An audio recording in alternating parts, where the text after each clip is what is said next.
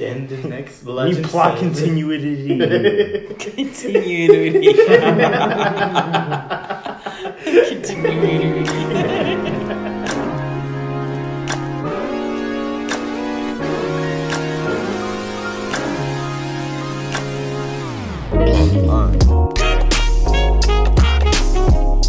Alright, what's up everybody? Welcome back to Improvatory, the podcast that tells stories through improv. It's November, so it's Gobble Gobble season. No, not November.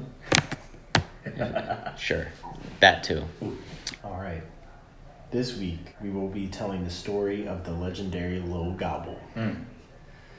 Now, you might have heard this story. It's been often told as a bedtime story to children or, the elderly in old people homes. They like this story too.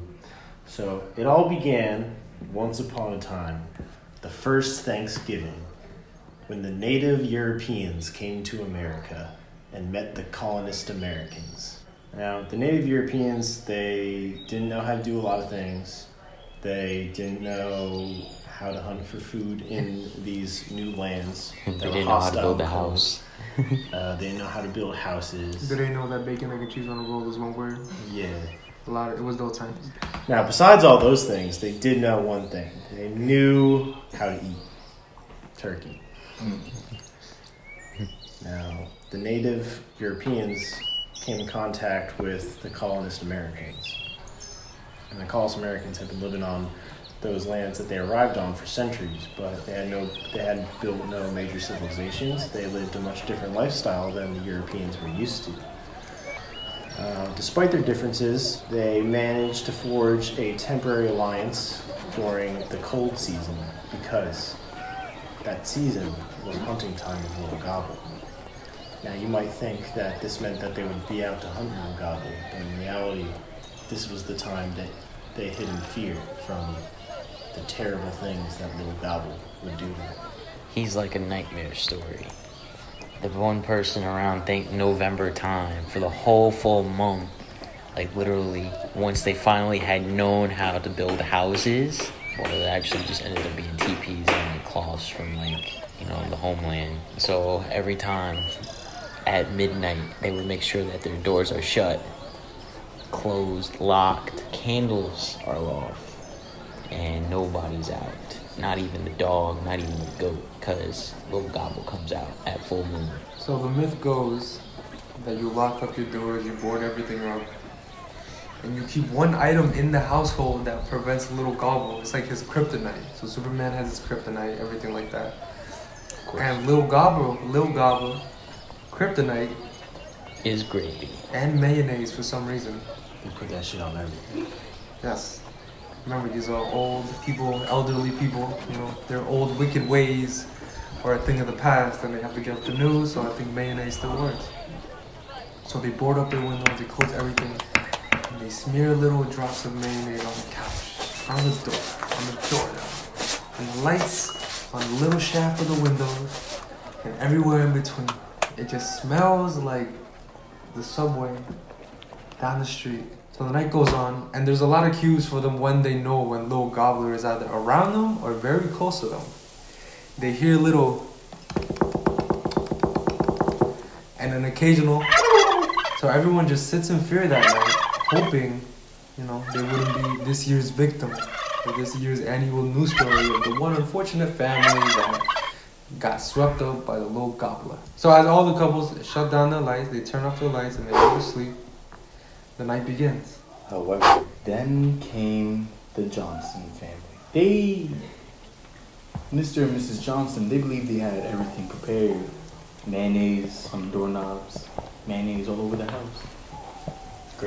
Gravy all over the walls, just to make sure Lil Gobbles wouldn't invade. But the dumbass son, Lil Timmy, Was stuck outside. hungry.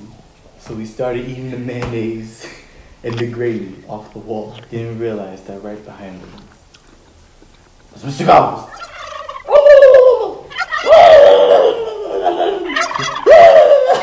The parents heard from inside their house. At that moment, crackling thunder and a big storm had arrived.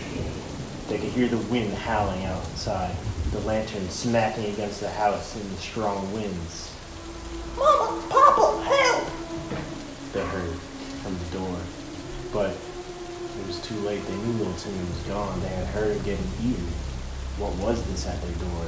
Calling for help, demanding to let them in. That wasn't little Timmy anymore. So the mom and the dad, they literally had just hidden fear. They were afraid to open the door because the mayonnaise was no longer on the door to protect them. So they just hear what is presumed to be their son being eaten by Lil Gobble outside their door. So then they decide to hide and hold on to each other, embrace until the next morning. So then morning comes and they go outside and there's nothing. Nothing there, no sign of trace of like any whereabouts of little Timmy, but there's a gravy trail. So all the townspeople, they come about and they're looking and they're wondering like, what happened? And then they're like, oh, our son Timmy, oh, poor Timmy, he's been taken away. He's gone, he's no longer here. And so everybody is just like, they need to lock down more. They need to make sure that nobody is around, like outside for the next night, because the night will be coming. But then all you hear within the crowd is saying, no need to fear. So then they all looked. And all you see is this bounty hunter looking guy saying he's from Canada. And they're like, they have no idea where this foreign land is. And he said that he's heard about the legend of Lil Gobble. And he's willing to hunt and capture him. Alright, so nighttime comes. And the bounty hunter had set up traps, little gobble traps. He set up little baits with stuffing and mashed potatoes outside. Now he knew that unlike gravy and mayonnaise, Lil Gobble would be unable to resist these. And he figured if he set up the baits, he'd be able to track Lil Gobble opposed to being hunted by him. So he goes inside the Johnson's family house with him, and he waits for night. Now about 1 a.m., he hears that outside a little rustling and some clawing at what he figured was the traps. And he goes to the window and he walks over, and as he tries to peek his head out, the Johnson family and the bounty hunter all hear, "Mom, Dad, it's Timmy, help!" They look at each other frightened. They knew that that could not be Timmy. How could it be Timmy? Timmy was gone, but they can't risk it anymore. The mom wanted to see her child one more time. She opens the door and storms out into the night. As Mrs. Johnson is running outside, she hears the knock. And it's little Timmy. She walks over to little Timmy. He's shivering. He's frightened, but he looks extremely pale. But something seems off, but it's not time for that. It's time for a mom to save her son. She grabs little Timmy by the hand, and she starts sprinting with him back to the house, back to safety, towards the gravy and the mayonnaise. As they're running, they hear the storm picking up, and the rain is getting harder. From behind her, she hears a little squeal. So she runs in, they make it back to the house, and they slam the door shut and lather it with more mayonnaise and gravy. They need to make sure that they're protected for the night. Husband, look! It's little Timmy! Oh, my boy. Oh, Timmy, my boy. Come over here, my boy. The bounty hunter from the land of Canada. And then he's basically trying to deny the fact that it is little Timmy, but obviously the parents don't believe it because they feel as if little Timmy that is right there is alive and he's right there. He survived the night from before. They feared that he was lost, but now he is here and found. But the bounty hunter is like, no, prepares his weapon and then aims it at little Timmy. He's like, I don't believe it's him. How can that be Timmy? It's impossible. Look at him. He's as pale as a turkey. And then Timmy just starts to twitch, like how a turkey twitches. He starts bobbing his head side to side, and then faster, and then faster. And then the mother is just there holding him, just confusedly, like, what's going on? And he's just twitching and twitching and twitching, and then he just looks right at the mom, and then right then, bam, right at the neck. And she just falls to the ground, and she's just like holding on to herself. She's just like choking in her own blood. And then everybody, the bounty hunter and the father back up, and it's just like, yo, what the hell? And the bounty hunter's like, I told you, it's Lil Gobble. And then he aims at the weapon at Lil Gobble, and then tries to fire, but right then the candles blow out, and Lil Gobble's not there. He's not in sight. They strike a match and light the closest candle. They look around, but Timmy's gone, and so is the mom. All that's left is a streak of blood and some feathers. Terrified, the father is in shock and he doesn't know what to do. He's lost his child and his wife all in the matter of minutes. The bounty hunter takes charge. He loads up his guns and grabs his lasso, and he goes outside, prepared to face Lil Gobble. Bounty hunter, he's looking around for Lil Gobble, he's in sight. He's looking, but the storm is basically messing up with his eyesight, like, with heavy rain, that typical thing. And then afterwards, he starts looking around, and he starts aiming, he starts shooting randomly, because obviously this is not really an experienced bounty hunter. So he's like a year into his career. He's looking around, and he's like wondering, like, where is he? And he starts shooting, and he's questioning what he sees. So he's obviously aimlessly shooting. And then all you hear is behind him. And then he turns around, and it's the turkey himself. And he just starts aiming, but he runs out of ammo. And then, luckily though, the bounty hunter, even though he's not experienced, he decided he had set up traps just in case if Lil Gobble was going to come through the woods. So, luckily around the area that they're in, he set up a bear trap. But the thing he didn't know was one of the bear traps was right behind him, and he stepped out. Now, this was Lil Gobble in his true form. He was no longer a part of the mist and having Timmy. He was the size of a large, humongous. He irradiated fear and terror. The bounty hunter was so scared. He didn't know what to do. His leg caught in the bear trap. He started to panic. He dropped his guns. His palms were sweaty. Knees weak. Arms weren't ready. As Lil Gobble would do. He slammed his pec down into the bounty hunter's other leg and pinned him to the ground.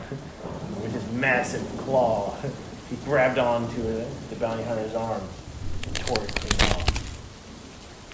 And then afterwards, the bounty hunter, he starts screaming, and he's like, ah, like, how the pain feels when you lose an arm.